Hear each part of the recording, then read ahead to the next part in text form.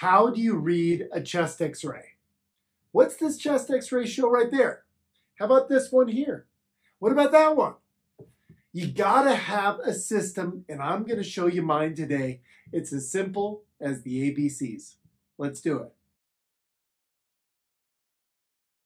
Welcome back to Citizen Surgeon. My name is Dr. Eric Pearson. I'm a pediatric surgeon, and today we're doing chest x-rays.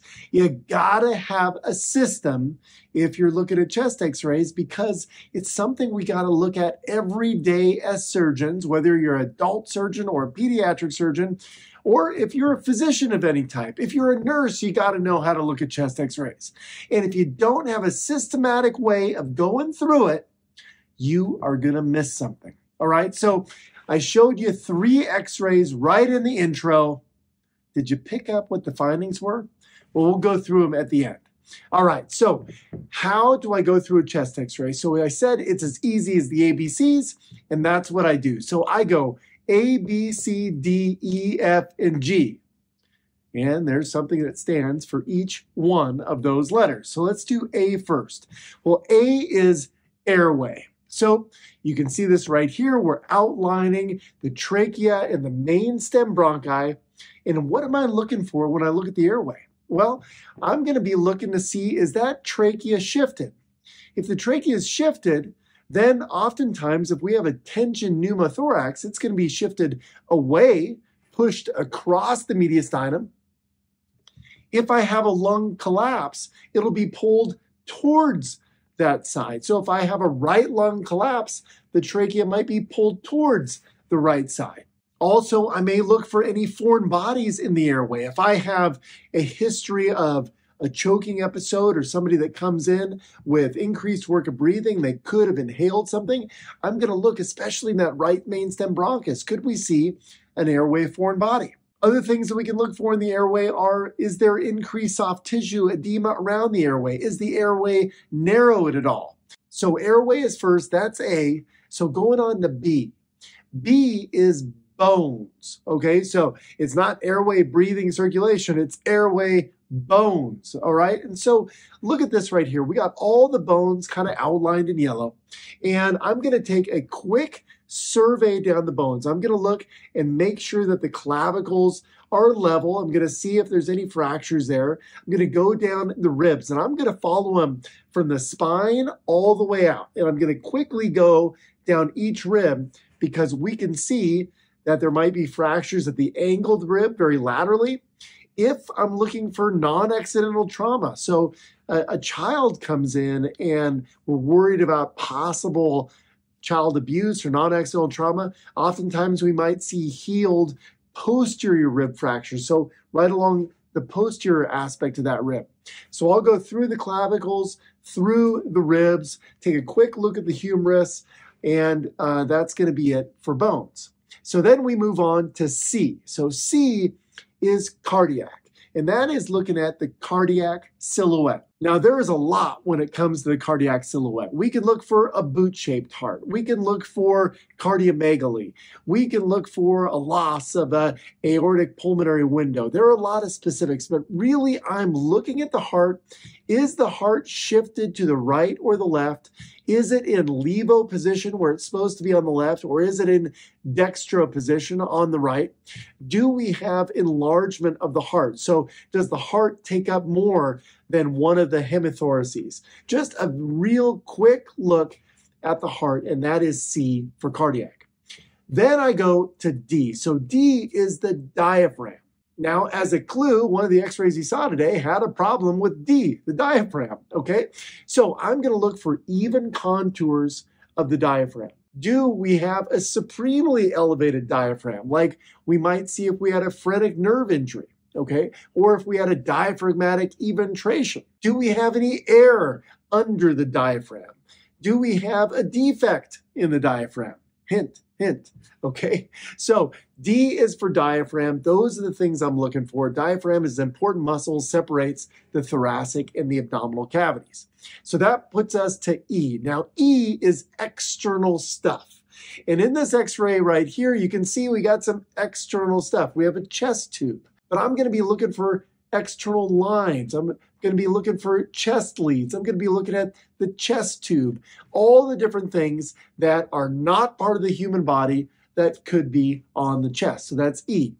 F is lung fields. Okay, so looking at the lung fields from top to bottom, I'm going to be looking for pneumothorax. I'm going to be looking for a pleural effusion. Do we have haziness of those costodiaphragmatic angles? Do we have thickening of the pleura or a rind we might see in a pleural effusion?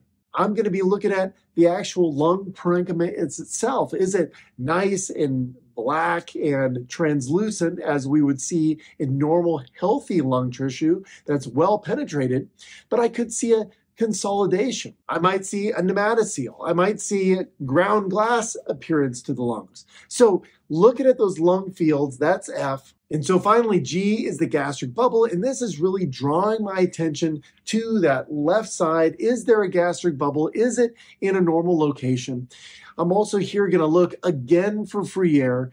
If we have an x-ray of a child or a baby, we're going to have a lot of the abdomen in that x-ray. So do we have any evidence of obstruction? Is there, a double wall sign or a Wriggler's sign, which is where you can see both sides of the intestinal wall, or the football sign where the falciform ligament is outlined by air? Those are all signs of pneumoperitoneum or free air.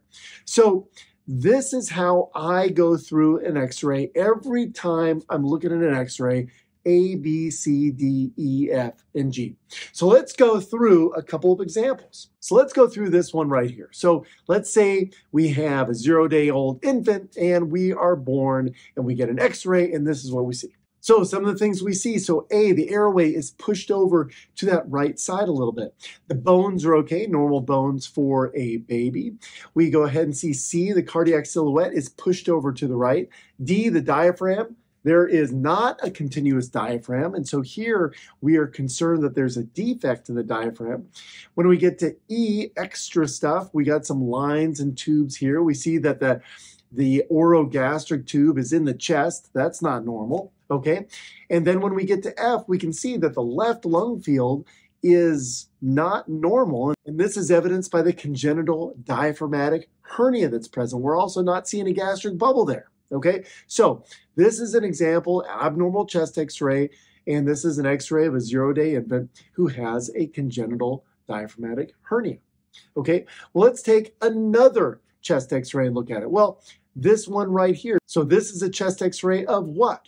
So here, if we go through, we can see A, well, the airway, that looks normal. Trachea is in the center. Our bronchi are normal, no airway obstruction. B, the bones look good. C, the cardiac silhouette. And so D, do we see a normal diaphragm? Well, we have a normal diaphragmatic contour, but we really can't see it because of the haziness of that costodiaphragmatic angle at the right side. That's consistent with a pleural effusion. So that has our mind going, all right? So E, not a lot of external support in this one, but F, our lung fields. Obviously, on this one, we have a really hazy right lung field. We have thickening of the pleura on the right side. And then G, we have a normal gastric bubble, but this is a patient who has a pneumonia with a parapneumonic effusion and an empyema that needs to be drained. And how about this next one? Okay, what do we see here? Well, we go through A, we have an airway. It's maybe subtly pushed over to that right side. B, bones are normal. C, cardiac silhouette is normal. D, diaphragms are normal. Okay, no haziness. There's no diaphragmatic defects.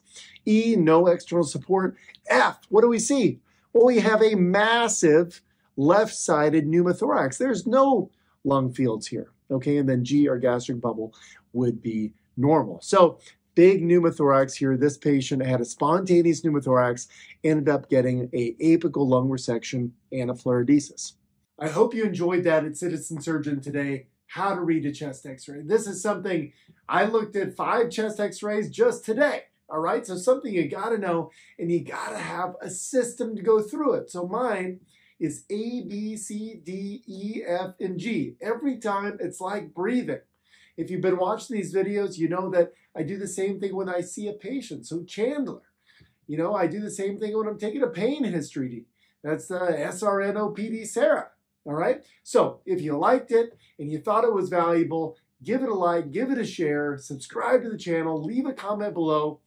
What was your favorite part? As always, stay safe, study hard. I'll see you next time.